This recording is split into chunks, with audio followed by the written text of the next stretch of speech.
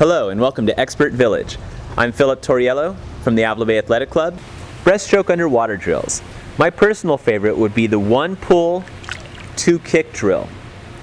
Basically what happens is you're going to provide that 1 pull breathe, and then you're going to submerge yourself under the water for a 2 kick process. Again, that's going to be a kick glide, kick glide. What this is going to do is it's going to allow you to really emphasize that kick and really focus on that glide to see how far you're getting with each kick. Again, it's going to be that distance per kick, and that's really what you're looking for out of this particular drill. What this also provides is an opportunity to focus on your breathing control. Pull, breathe, submerge, kick, glide, pull, breathe, submerge, kick, glide, kick, glide.